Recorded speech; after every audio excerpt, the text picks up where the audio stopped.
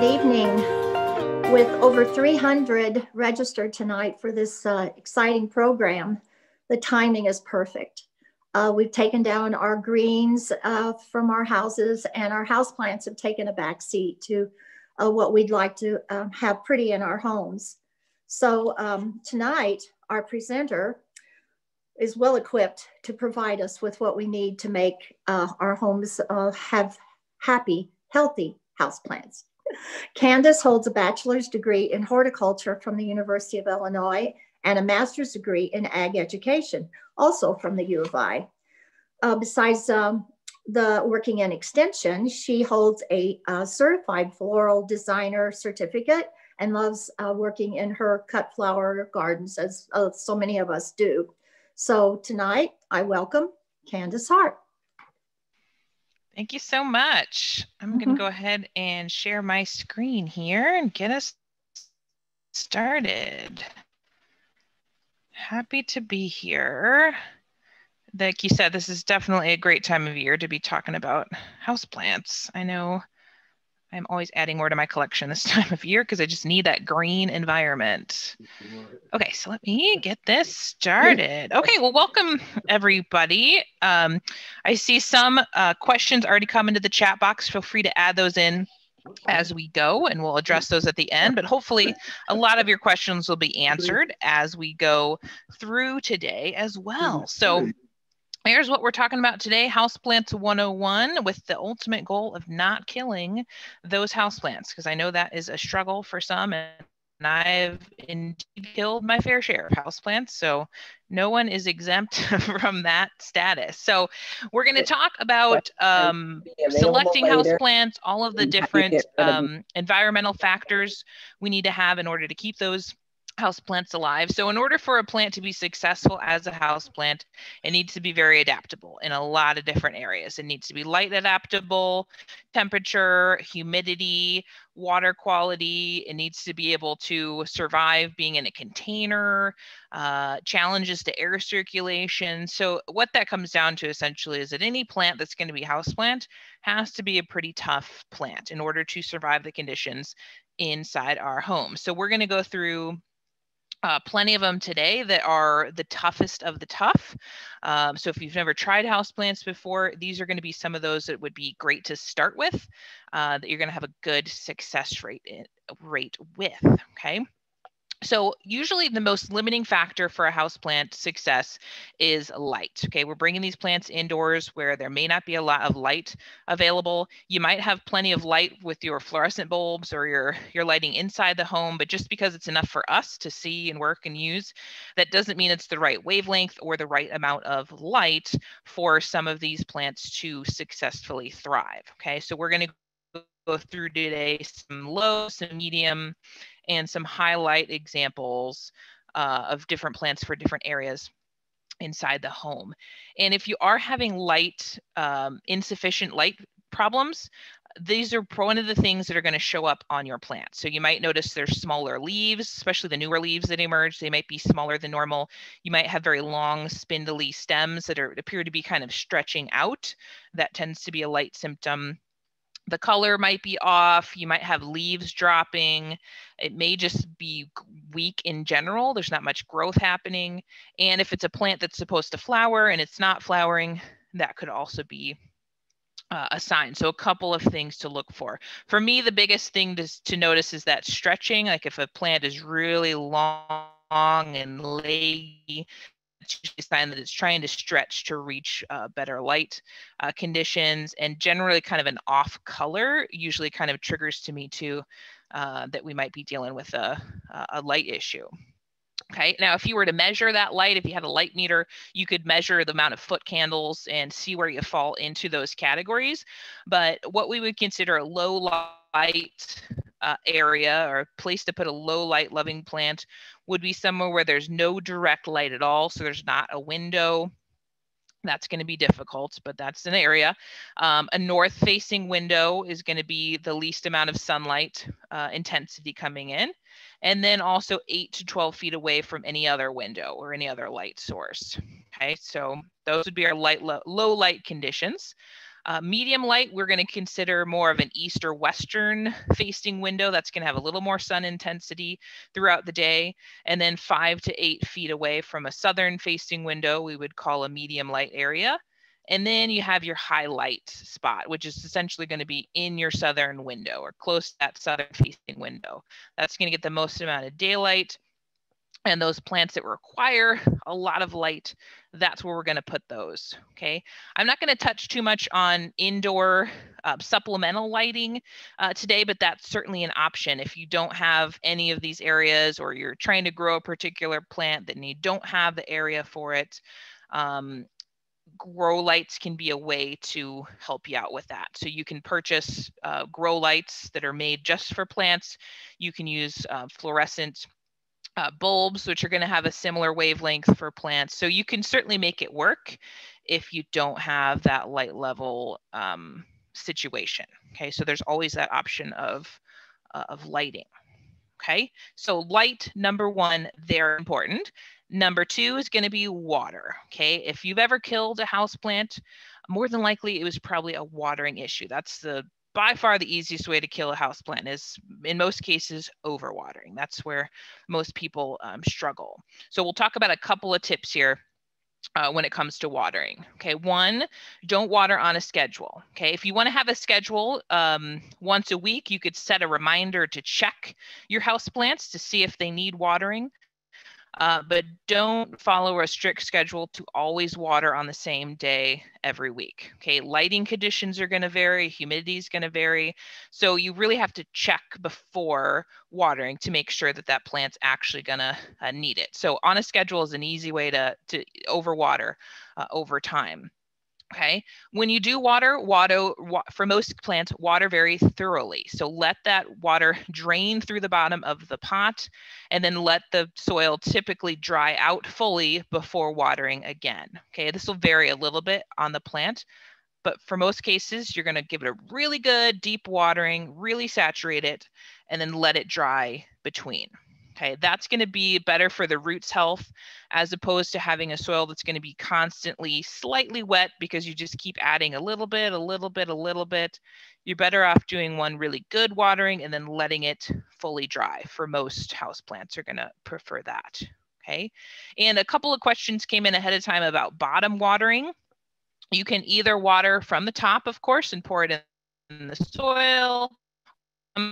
For the bottom water, where you're going to have a tray underneath that pot, and you're going to fill the tray with water and let the soil and the roots take it up from that way.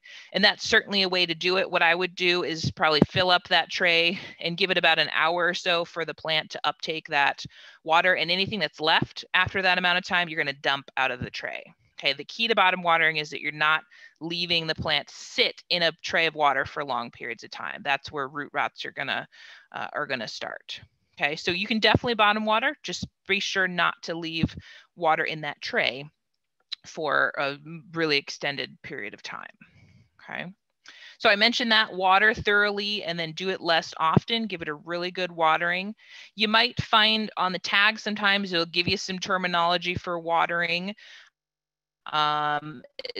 If a tag says that a plant is a heavy waterer, likes a lot of water, that means that that plant you could keep a little bit more on the consistently moist side. We're not talking soggy and dripping wet, just kind of consistently moist. That would be a heavy terminology. Medium, you're going to water thoroughly and allow just the surface to dry before you water next. Okay, moderate, it's going to be water thoroughly and allow the soil to dry. Like I mentioned, most of our houseplants are going to fall in that category, where we want to water them really well and let that soil fully dry before watering again.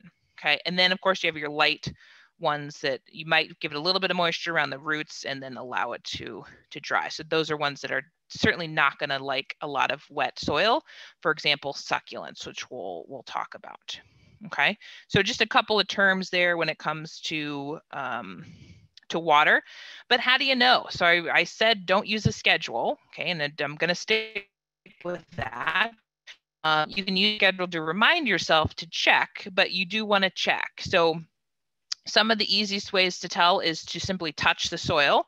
So take your finger and touch the surface of the soil, stick it in a couple inches and check for moisture. If it still feels wet, then don't water yet. Okay, like I said, most things you want to let dry out before you go ahead and water again. Once you get familiar with your plant and kind of the soil that's in there, the weight of the container, honestly, what I do a lot of times is just lift the pot, kind of tilt the pot up a little and see how much it weighs. Okay. And just because I'm familiar with the plant, I can tell over time whether it feels heavy or it feels light. Okay. If it feels lighter, that tells me that my soil is pretty dry and I can probably go ahead and add some water. If it feels heavy still, then that tells me that there's still a good amount of moisture in there. You can use a couple techniques there to really check. Okay, you can use the moisture meters. They're not reliable, I've found. If it helps you, if it feels like it gives you a more consistent way to do it, feel free, you definitely can. But for me, just touching the soil and checking the weight of the pot is going to be a lot more accurate than that moisture meter. Okay. Here's some of your symptoms. Okay, remember I said the easiest way to kill a houseplant is water, and typically that means overwater. That's where we're having most of the issues most of the time, is that we love our plants so much. We want to make sure we're giving them a good amount of love. That means a lot of times we're giving them more water than they really need. But unfortunately, the symptoms can look similar if we're talking about too much water, not enough. So you might have wilting for either of those cases. You might have yellowing of the new leaves that are coming out, or the tips of the leaves. That would be similar amongst both cases. If you have yellowing on the older leaves, okay, that's typically going to be an underwatering symptom. If you have spider mites, that's a pest that we'll talk about.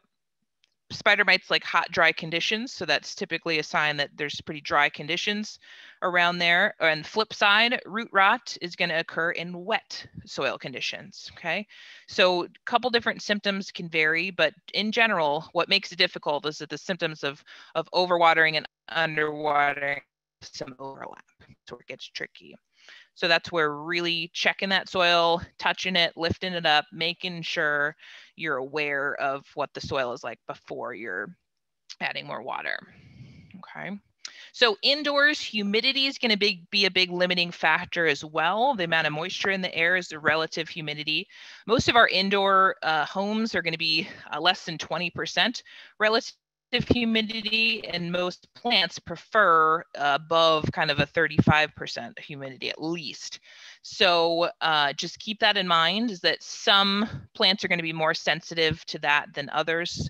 Some of them you might notice you have brown tips starting, or the edges of the leaves might show some browning or just kind of drying out. That is probably a sign of some low humidity issues. So you can add humidifiers, you can group plants together, which I'll show you, but that's a hard one to overcome indoors, because that's just what our heating systems do to the air. And what we're growing are mostly tropical plants, so they're used to growing in humid conditions. So like I mentioned, you might have the leaf edges and tip burn.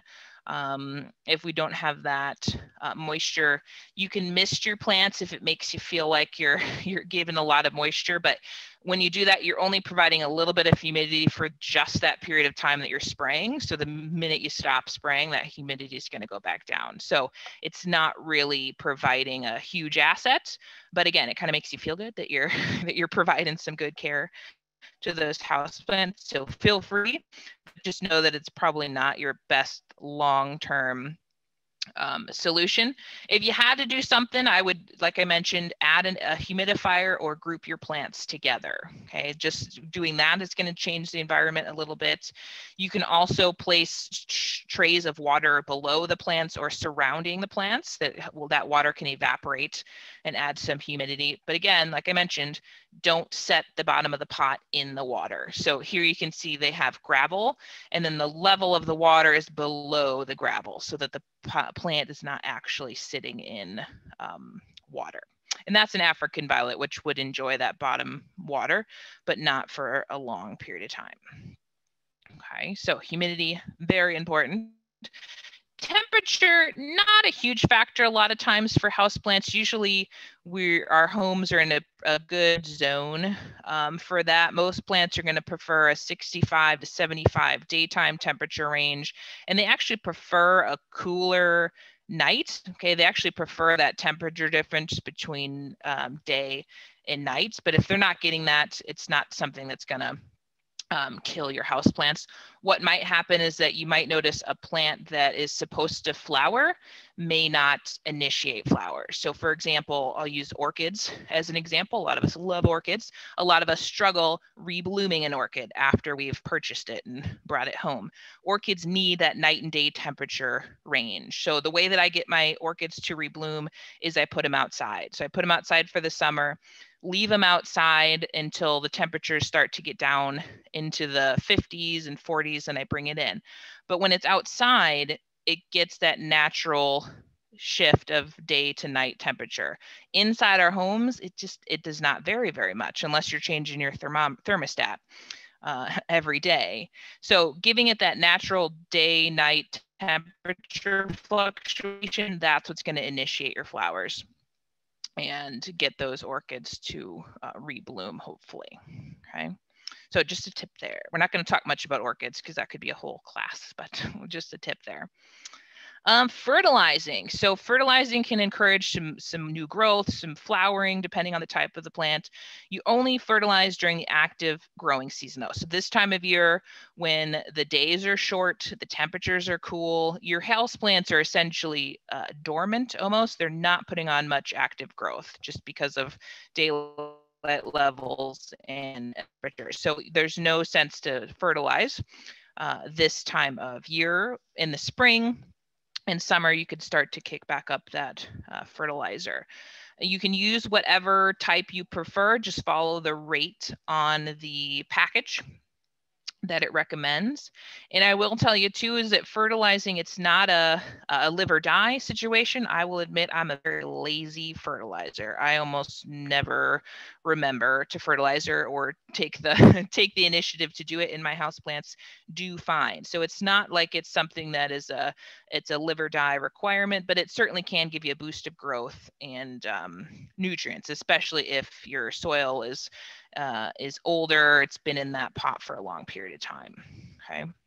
You can't over fertilize though. Okay. So if you are having a higher concentration of fertilizer or you're doing it too often, you might notice salt crystals can start to build up either on the side of the pot or on the top of the soil surface. Okay. That's a sign that the salts are building up from that fertilizer, and that's too much. So what we need to do is cut back, reduce that fertilizer, and good idea to really flush out that pot. So put that pot in the tub, in the sink, really water it really well and let that water run out for really a good period of time to kind of flush out that extra fertilizer. And then of course, let it dry really well before you water again. Okay, so you can kind of flush that out, but just watch your fertilizing, make sure you're not adding too much.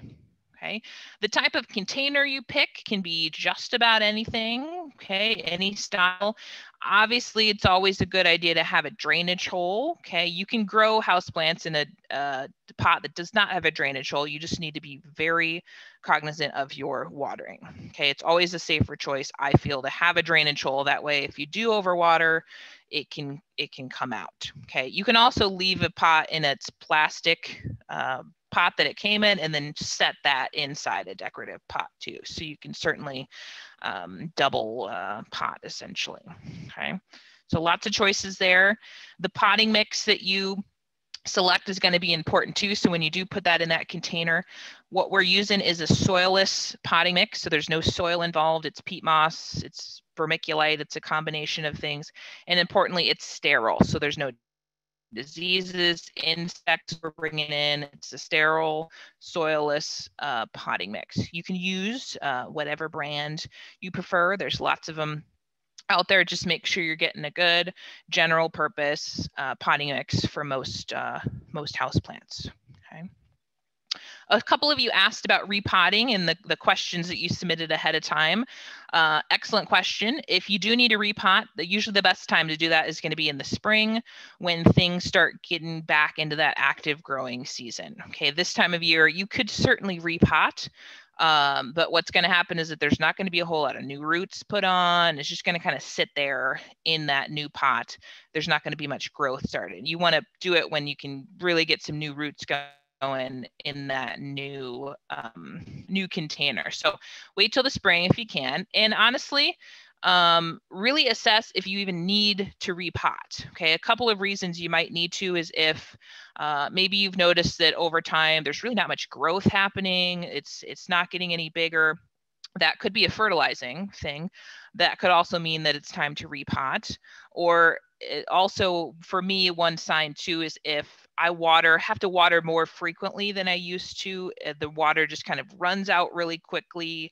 It doesn't stay wet for a long period of time. That's kind of a sign to me that, okay, it's time to kind of refresh this soil a little bit.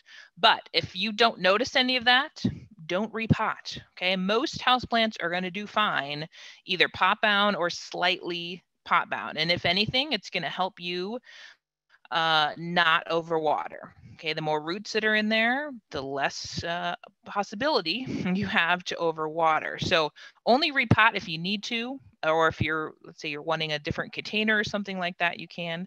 But the key is that to only go up a few sizes. Okay, I'm not going to take a tiny little 4-inch pot and put it in a big 10-inch container. Because what's going to happen is that you're going to have too much excess soil.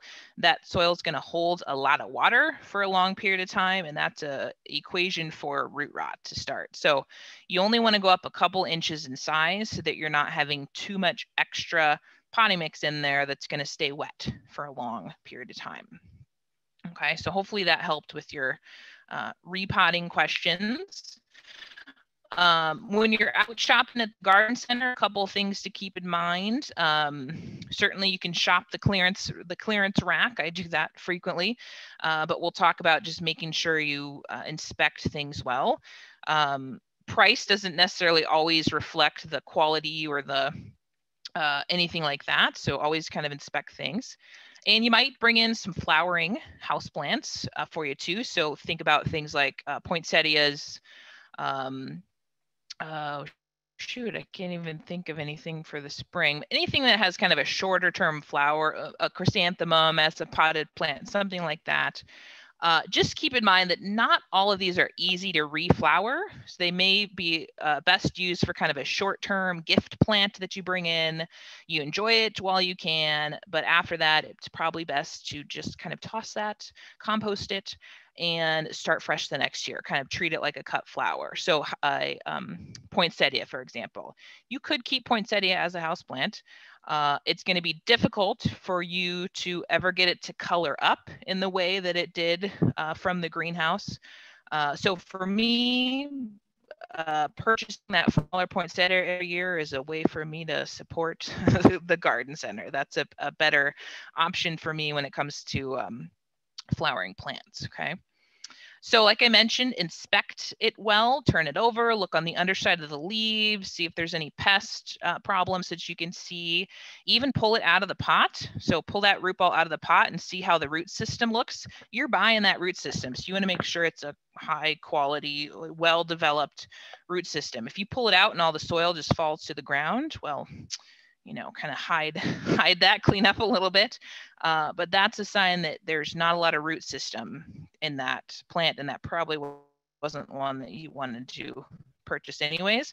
And on the flip side, if you pull it out and it's just full of roots that are circling, that's probably something that's pretty pot bound, which isn't a no-go. You can make it work. You're just going to have to certainly repot it when you get home.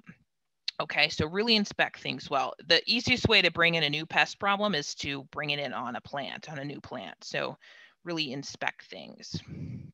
Okay, and it is normal. You're taking a plant from a high humidity, full sun greenhouse to your low humidity, low light house. Okay, so you're talking about a drastic change for these plants. So don't be too alarmed if it drops some leaves, if it looks a little bit sad for a period of time. A lot of that is just normal change in environment kind of stuff. Okay, so just keep that in mind. And we're not going to go in depth into pests today just because there's not time, but just be aware that there are certainly common houseplant pests like mealybug. Here in the picture is an insect covered with a fuzzy white coating. Scale tend to be kind of little round, typically round or oyster shell along the stems. They will drop a sticky honeydew below where they're feeding. White fly you're going to find on the underside of the leaves, and if you rustle your plant, those will fly off. Fungus gnats are going to be a soil dweller. Easiest to control of that is just to let your soil dry down. If you have fungus gnats, you're probably overwatering. So that one's pretty easy. Spider mites, like I mentioned, like hot, dry conditions, so we can change the humidity, do some control things there. And then of course there are fungal leaf things as well. So again, not going to go in depth in there. There's a lot. I'll give you some resources at the end. But just to be aware, there are some common problems that can pop up. Okay. I've got another link at the end as well, but just to point out too, that if you do have pets in the home, if you have children, always a good idea to research what you're bringing inside to make sure that it is safe for poisonous or non-poisonous. Obviously something would have to bite into a plant for that to be affected, but with pets, with children, you never know. So always a good idea to do your research and make sure to find out the toxicity of any kind of plant you're bringing inside. And most of them I've indicated as we go through here, but always good to check. Okay, so that's kind of a rundown of some of those Houseplant 101 basics. Let's look at some plants, the kind of fun part here. So I've got some of our common houseplants grouped into categories here by light. So we're going to start with the high light houseplants. So if you remember back earlier, these are going to be our southern window requirements. Okay, so we need quite a bit of light here. So several of you asked about succulents ahead of time. I love succulents, grow a ton of them. We love them because there's very minimal watering needed. At least that's why I love them. And for each of these, I'm going to give a why I love them. And honestly, I've got nothing for these. I just love everything about them. But if you are a chronic overwaterer, succulents are not going to be your thing. And if you don't have enough light, succulents are not going to be your thing. Okay, so I actually bring my succulents in during the winter and I keep them under grow lights and in a slightly heated garage. Okay, so I actually just kind of let them go basically dormant for the winter. And then I take them back outside for the summer and I just let them do their thing. Okay, so they're going to need that full sun, high light, water no more than probably once a week to 10 days during the really active growing season, maybe once a month in the winter, if that. Okay, so really watch the watering on the succulents. Okay, jade plant is going to be a succulent as well. This would be a specific kind of succulent that's very common. House plant, love it, easy to grow, lives for many years if you watch your watering, and it'll form really cool kind of tree-like shapes. Okay, so really watch that overwatering. Same conditions, bright light, keep it moderately dry, do not overwater, and you can see there over time, you can get yourself a pretty good sized jade plant going. Okay. They do flower too once they reach a mature enough age to do so, and they do have pretty nice little star-shaped flowers too. Always good. This time of year, you might have a Norfolk Island pine hanging around in particular, because this is a common holiday plant that you'll see put out. Nice, cozy, soft texture, looks like a pine tree almost that you can bring inside. Over time, you do tend to find the lower branches will start to die back, especially if you don't have enough high light available. And if you have low humidity, spider mites can be a problem. So maybe not the easiest ones to manage, especially if you don't have the right conditions. But if you do, you have yourself a pretty good sized houseplant over time. Okay, and for me, get it without the glitter. You'll see it a lot of times for Christmas. They'll glitter it up and put ornaments and make it look like a Christmas tree. Okay. So bright light, typical temperatures, allow the soil surface to dry between waterings, and you should have a pretty happy Norfolk Island pine. Okay, so those are some of our highlight ones. Luckily, I don't have as many of those in here because to me, those are the most high maintenance. Most people are not going to have that many southern windows, so you're better off growing some of these tougher houseplants that we're going to get into. Okay, so medium light houseplants here. So our eastern or western windows are going to be good for these. We've got the Boston fern, of course, beautiful arching ferns you can put out on the front porch for the summer, bring them inside for the winter. Not one that I grow much of just because big in size and they tend to be rather messy. You lose a lot of fronds that will fall off there, but beautiful if you do grow them. So medium light, typical moisture. This is one, most of the ferns are going to tolerate a kind of an even moisture. So this is one where you're not necessarily going to let it dry completely down. In between, you're going to keep it a little bit more on the evenly moist side. Tiger ferns are great that have that variegation built in there too. A little more interesting. Benjamin fig's a very common one. If you need kind of a corner plant, a more of a tree shape, a larger house plant, you'll find Benjamin fig out there, pretty common. Sometimes they will twist the trunk that's growing and you'll have interesting forms there. One thing about Benjamin fig is that it doesn't like change. So if you have a happy spot for it, leave her there. Otherwise, you tend to get a lot of leaf drop, and I think I have a slide on that.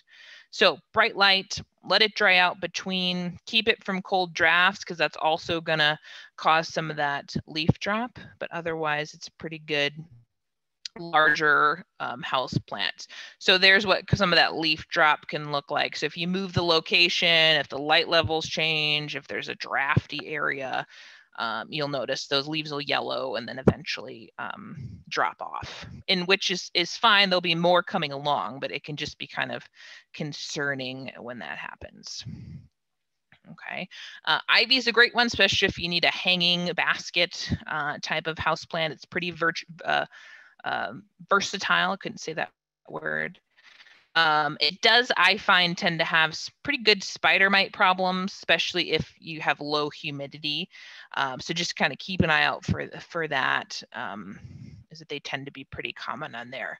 But otherwise, it's a great climber, great trailing houseplant, another one that you can keep pretty evenly moist. Okay, but back to that toxicity list, this would be one of those that would be poisonous if eaten. So we'd probably avoid that in those cases. Okay, fiddle leaf fig is kind of the, I will say, the millennials' favorite houseplant. I feel like it's has a real movement right now. Everybody wants a fiddle leaf fig. I love it. Better Homes and Gardens. This is where this quote came from. It's one of the classiest looking indoor trees. So I'll go with it. It's a great house plant. Over time, you will find that those lower leaves will drop, especially if you have low light. So over time, you're going to end up with more of a tree form as time goes along. So medium to bright light. So this is one that I have it in the actually it's in right in the window, getting as much light as possible.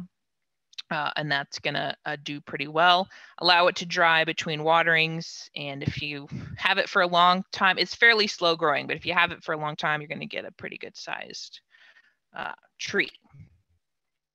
A wax plant I love. This is a Hoya plant, another trailing plant that has beautiful flowers on it that have a great fragrance to them if the conditions are right. You can have that. It is also very fleshy, succulent leaf. So this is going to be another one of those that will prefer to be a little bit dry. If your lighting's too low, you may not have blooms, but even the foliage, I think, is nice on that, even if you don't have blooms. Okay, so treat it similar to some of our succulents, a little bit more on the drier side. Okay. Peace lilies, very classic house plant. Love the white flowers on peace lily.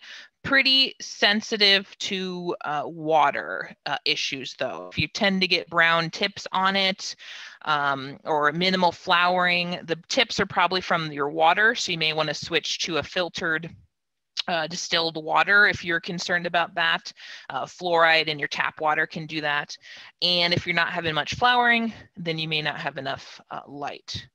But overall though, it's a pretty tough plant. This is one where it'll tell you if it needs water. It'll basically lay flat. The leaves will essentially droop all the way over, and if you water it, they will perk right back up. It is a tough one. Okay, keep it pretty evenly moist. Okay.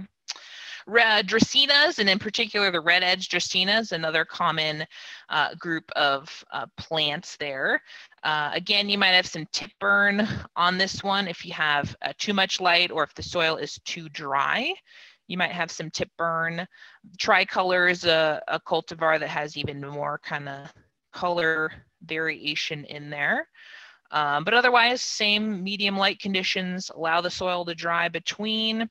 Another poisonous option there. And typically when you get this, you'll find several of them potted together, usually so you kind of have this grouping of red edge dracaena, and the stems will just get longer and longer over time. So you get a bigger and bigger kind of tree form over the years. Okay. Scheffleras, or dwarf umbrella plant, is a very common, popular house plant for medium light. Great large glossy leaves, kind of gives that tropical feel. Very similar growing conditions, medium lights, similar temperatures. This one will tolerate a little bit more of that moist soil over time. And this is one, again, where if you let it go, you're going to get a pretty good sized tree form over time. Okay, pretty easy. Same thing with rubber tree. This one can get to a really good size if you let it get big, shiny, dark green leaves. Make this a nice ficus option. Same growing conditions, allow it to dry between. This does have a milky sap to it. So if you did happen to break a stem off or break a leaf off and you got it on your skin, it might cause irritation for some folks if you have sensitive skin. So just to be aware of that milky sap. Spider plants is another great one if you're a beginner houseplant grower. It is pretty tough, and it's very easy to propagate if you need more plants. Also really sensitive to water issues too. So this is another one where if you want those pristine leaf edges and you don't want browning, you're going to need to switch to filtered distilled water. Okay, any fluoride, anything in the water is typically what's going to cause that tip browning. Okay, but it will, of course, put off all of these daughter plants that will hang down. So this is a great one in a hanging basket, and you can cut off those and propagate them and share with friends and have a bunch of spider plants. Okay, otherwise, very easy to grow.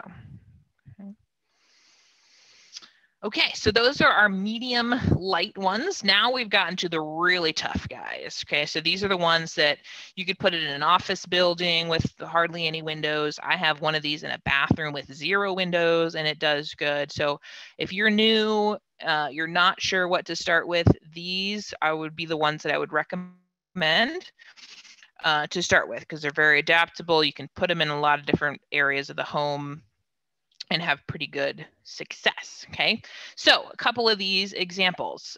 Chinese evergreen, the Aglaonemas are really tough foliage plants, really cool patterns on the leaves. Okay, not much reason not to like them, I think.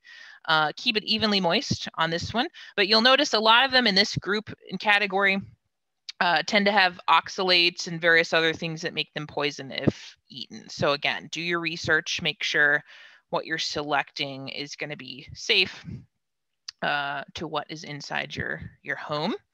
Dieffenbachias, dumb canes is the next one. Again, big leaves with different foliage patterns that are very you have your lime greens, different speckled patterns. Again, another one that is poisonous if ingested. Okay, keep evenly moist.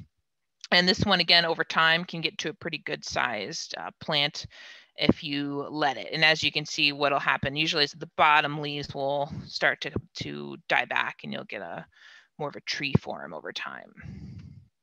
Okay, philodendron and our next one, pothos, are probably on the top of my list for ones to start with if you're new.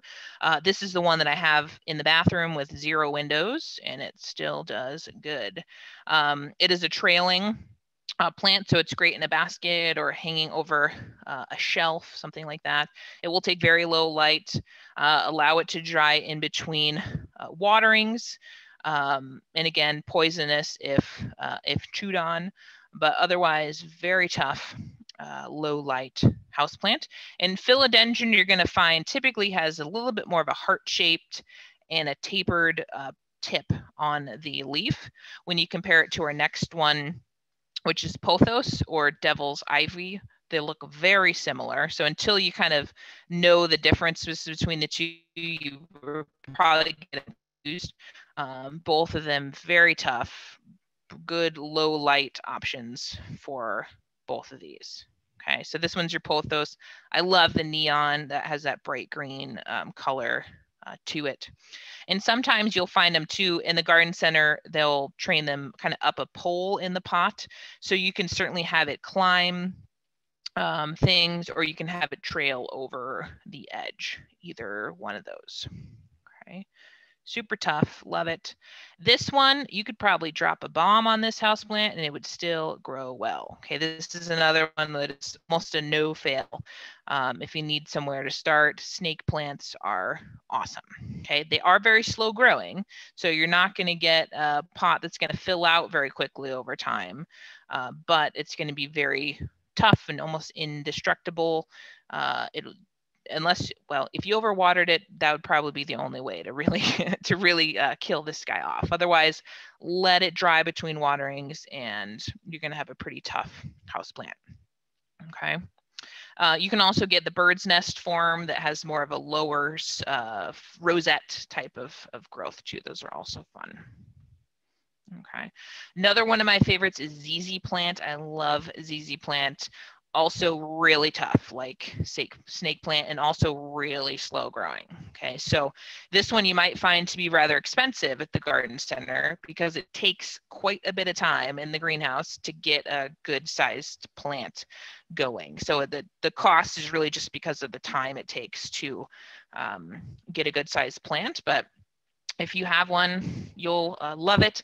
I have one behind me on my coffee table. It's about 10 feet from a northern facing window, so it is not getting a whole lot of light coming from that window, and it does great. Okay, so definitely try ZZ if you haven't tried that one. Okay, finishing it off with, again, this is my personal opinion of ones that I've either killed many times over the years, or have just found it not to be worth time when I can do something that's a lot easier. Crotons, I love crotons. They're beautiful color patterns, reds, oranges, yellows. As a houseplant though, the spider mites, love them. Okay, so not my favorite. You can do it. Any of these you can do for sure, but just a couple of tips of ones that I maybe worth the time. Grape ivy, I find, has to have a lot of powdery mildew issues. Elephant ears, if you try to bring those in, especially from outside, and you try to keep it as a house plant, can be tough, okay, because they are very tropical. They really need that humidity. Almost impossible because it requires very cool, moist conditions.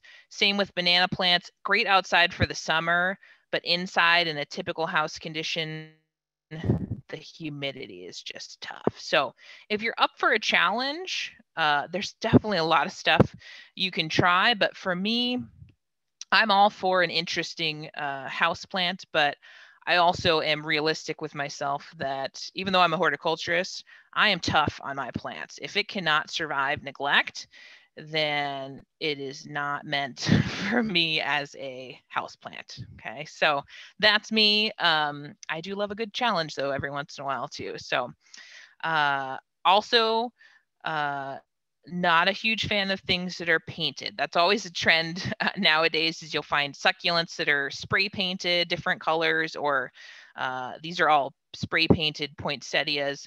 This is another one of those where you kind of treat it as a cut flower. You enjoy it for what it is, but the reality is that you may be covering those leaves that need to photosynthesize with paint. So that's always just kind of a pet peeve of mine, is let them be natural. Let us enjoy those those houseplants. So just to give you a boost of encouragement, I myself have killed many a houseplant. So if you have done the same, don't feel bad about it. It's all an experiment. It's all in fun. You learn something new with every houseplant you get. And that, for me, that's kind of the most fun part, is learning new things about each plant.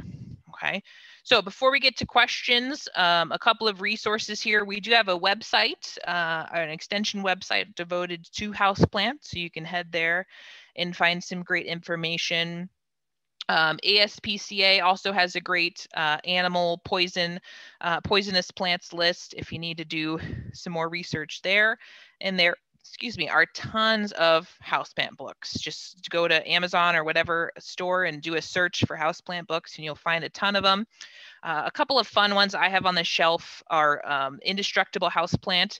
Along these similar lines, it's going to talk about the toughest houseplants that are going to be the most indestructible.